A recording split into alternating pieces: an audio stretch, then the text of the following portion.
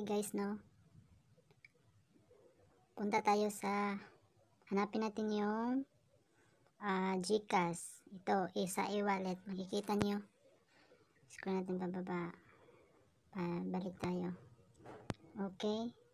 Click natin yung GCash. Enter natin yung amount na ita-transfer natin sa ating GCash. Example, magta-transfer ako ngayon ng 50 pesos. Click natin na yung next. And then, click nyo lang yung send to myself. Kasi same lang naman ang GCash mo sa COINS.PH mo. And then, type mo lang yung GCash mobile number. And then, next. Click the next button. And slide to pay. As you can see, there is details in here.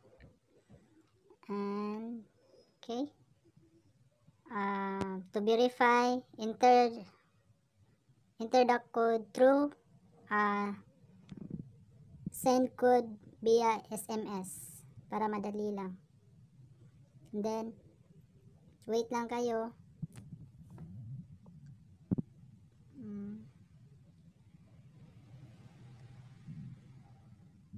Wait lang.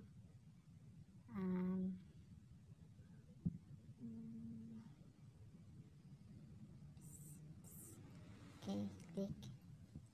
And then, dyan. Ang dali lang guys, no? So fast.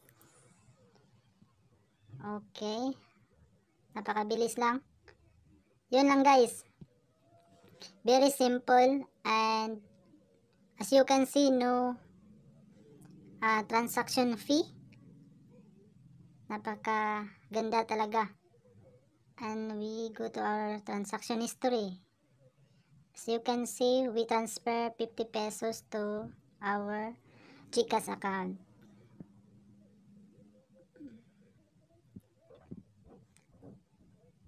So guys, yun lang.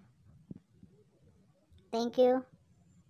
At what's up sa next video ko.